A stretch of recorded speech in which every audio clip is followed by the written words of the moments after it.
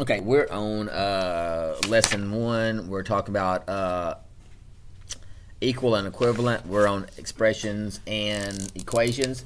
So we got number 2, the A part here.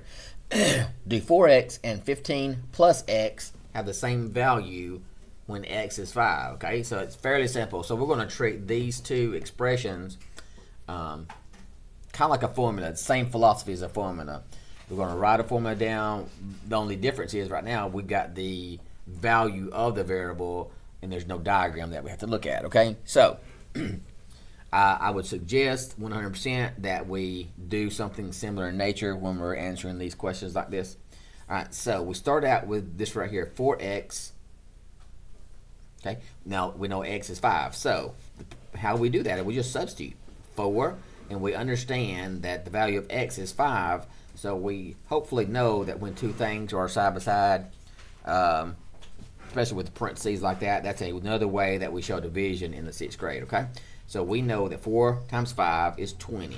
So there's the value of 4x when x is 5. Now, this other instance right here, we've got 15 plus, we know x is 5 because it says x is 5. Basically means that it's 5 in both of the situations, okay? So we got 15 plus x is kind of like our expression, formula, whatever you want to call it. So we're bringing our 15 down, plus down, and we're substituting the value of x for 5.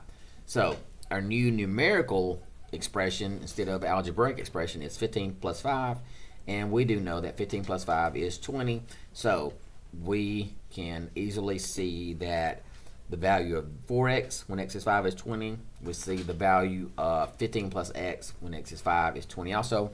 So the question is, do 4x and 15 plus x have the same value when x is 5?